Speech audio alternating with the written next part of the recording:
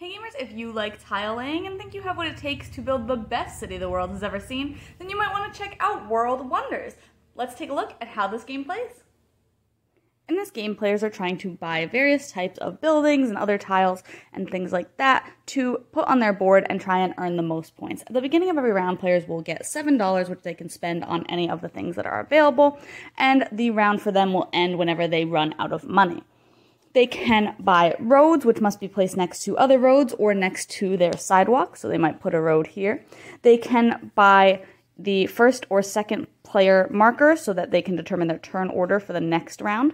They can buy towers, which can go next to anything that has been previously placed on their board, so it can help them to expand roads or other things if they get blocked off. They can buy buildings, which will cost whatever the price is on the back of the buildings, and buildings can be placed next to roads or next to other buildings of the same color.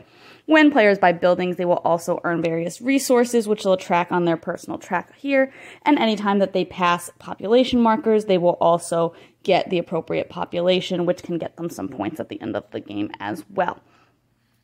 The other thing that players can buy is monuments, and the monuments are going to score them some points, but also eat up the rest of their money. So you can buy a monument early in the round to guarantee that you get a specific one, but there is some balance in that in deciding if you want to hold off maybe until you only have $1, get a cheap monument, but you might miss out on the one that you actually want.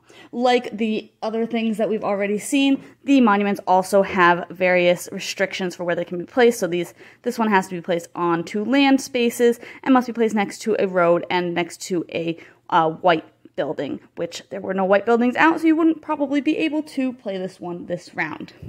Again, players are out of the round once they have spent all their money, and then they will reset their money and everything for the next round so they can buy more things. New buildings will come out, and the monuments always refill automatically so that there are always 3 available, at least until the deck runs out.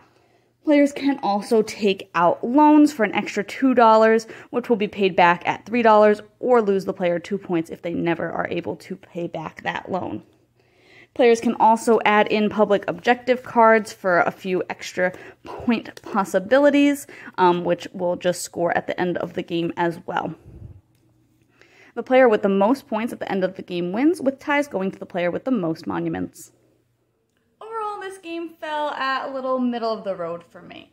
I liked the overall flow of the game. I thought that turns were really smooth, and it was a little bit of an interesting puzzle to try and place out your buildings and try and make sure that you're reaching the requirements to get some of those wonders on your board.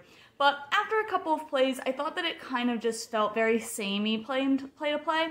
I didn't think that there was a lot of room for new strategies or new things to try after multiple plays, so that's why it's kind of hitting middle of the road for me. It's a fine game. It has excellent production quality. I love playing with all the little monuments and getting those out on my board. I really strive to get them just because they are so cool looking to put on my personal player board. But I did think that that was a little bit of why it fell a little flat for me. But if you like tile laying and trying to puzzle out the best placement for things, then it's definitely something that you'll want to check out. You can look at my blog to see my full thoughts and check out if this one is for you.